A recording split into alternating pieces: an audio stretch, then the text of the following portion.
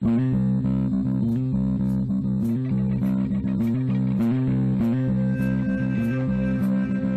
to Crazy Town's 10 Minutes or Less. I'm Jonas. I'm TNT Dynamite, the explosive one. Let's start the timer.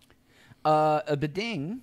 So TNT, you know, a lot of people around the world with all the things going on in the world, you know, people complain about what the U.S. doesn't do right, you know, some of our policies, some of our laws, some of our changes of laws, yada, yada. Very, very timely sentiment to come across. I mean, this, who knows when this is going to come out, so it may not be quite timely. But anyways, so there was a question on Ask Reddit. What did the United States get right?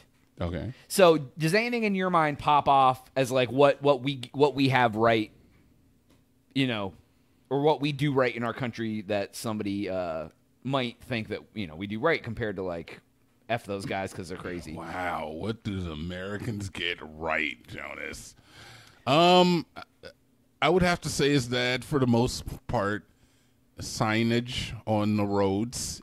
Oh yeah, okay. It's pretty good. Say, I'd say traffic lights work pretty consistently. Yeah. You know, I know our heating and air conditioning, because like when I went to like England, they don't really have air. Because like it doesn't really need it, and now with global warming, like they do need it, and they're screwed because their buildings don't have it. So I'll go through some of the comments, the top rated comments on this thread. The first one, the best comment, public lands. It says between federal government park services, forest services, bureaus of land management, fish and wildlife lands, all that stuff, you know, areas for like hiking and camping and bird watching and biking and skiing. Okay. I guess in other countries that's not nearly as good. And I'm like, you know, that's actually really good. Okay. The second one, this is a guy from Australia. He says, I think the entertainment.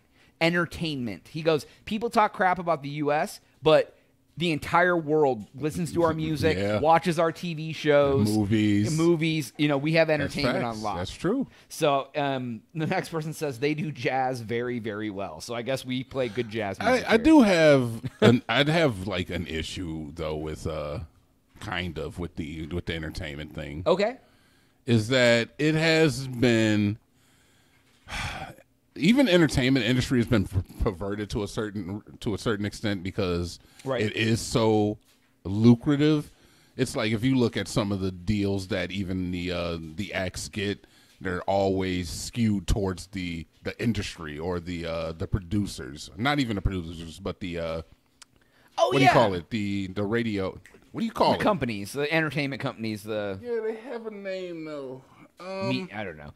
I know what you're saying, but anyway, but you're right because here's the thing: especially if you're not already famous, the labels, you want that first payday, and they know that you're willing to give up anything to get that first payday. And already, that's taking advantage. Oh, of 1,000%. They're like, do you want to be famous and be rich or not? Now, mind you, when a person comes into their own, like, especially we're talking about music artists, I guess, exclusively with this one, but you know, when a music artist has nothing except for, you know, hope. Like, hey, I think we can make you into a star, and it's going to take an investment on the labels side to even jumpstart that career. Right. Yes, you have to take that in consideration, but still, you know. Well, the other thing, and I think this goes with like athletes too. Okay. Do you feel not every athlete or musician or whoever is educated or smart. So like if you're someone from a very poor area, whether it's white, black, Hispanic, whatever, and you have nothing and you're uneducated, but you can play a guitar well, or you can rap, or you can whatever, when you go in to sign that contract, you don't know any better either. And with athletes, same thing. A lot of times athletes go to college and they don't got to take all they know is sports. Right. And then so it's like, run you to the ground, run your body, and then they get out of sports. But does that make it any better? Honestly, I feel like that makes it worse. Well, that's what I mean. It's like the system is set up for people to be used and disposable.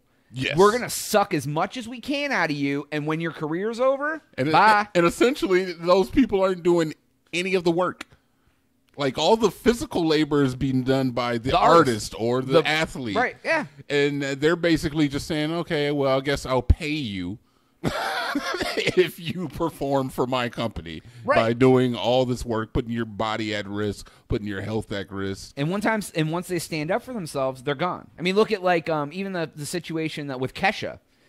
Like what happened with Kesha? She was like, she was known back then. Her reputation was like party girl, like whatever, all that pop stuff. It all started when Seinfeld snubbed her. Right.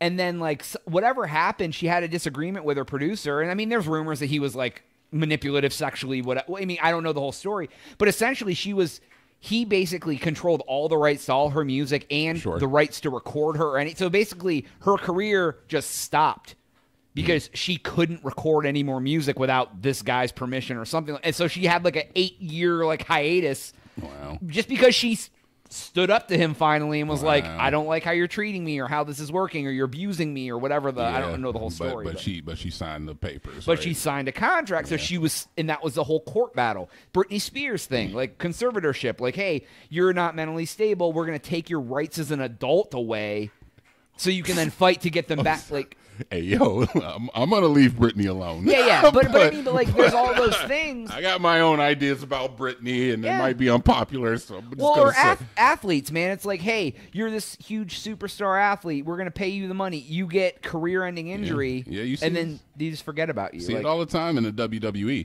Yeah, NFL was a big one because a lot of their contracts aren't guaranteed and stuff. So NFL, NBA. Yeah, you like, you get hurt. You're a star running back. You blow out your knee. Bye. Yeah. Who was that? Who was that guy? Steve who? It's like where do we start at though? Because that was a tangent. And I was going to round. Oh, what the U.S. does right. Okay. So entertainment.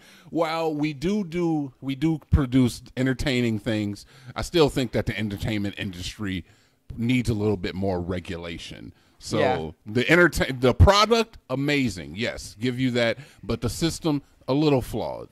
Let's see here. The next two are basically handicap accessibility. People said that most people don't probably realize this, but when you go overseas, particularly to older cities, it can be extremely difficult for people with disabilities to get around. Here, every new building has to meet a standard, so handicapped people can get in and out easily. Yeah, and that was the act that was brought in the 80s, I believe. Clinton administration. And then down there, free public toilets. In Europe, you have to pay to go to the bathroom. I agree with that. I think that should be a thing. It cafes and restaurants open in the afternoon, like 2 to 5. Okay. Do we have free public toilets? Yeah, we do. I've never. I mean, you could go to you could just walk into McDonald's and go pee right now if you wanted. Yeah, but they have to have a toilet there for the employees anyway. Yeah, but you could have one in the back rather than it being in the front. You know what I mean? Because when I worked at Blockbuster, we didn't have a public toilet. It was in our back room. But we would let people use it if they asked. But I was going to say, I've definitely used the toilet at that Blockbuster. Yeah, exactly. I've definitely used the toilet at Blockbuster. The list just kind of goes on with a bunch of random stuff: air conditioning, barbecue. It gets less and less. Gas stations. It says gas stations like they use Quick Trip as an example. I guess Sheetz would be another one where you have like made to order food and clean bathrooms, and you can get it's like a truck stop. Flying J's, anything, right?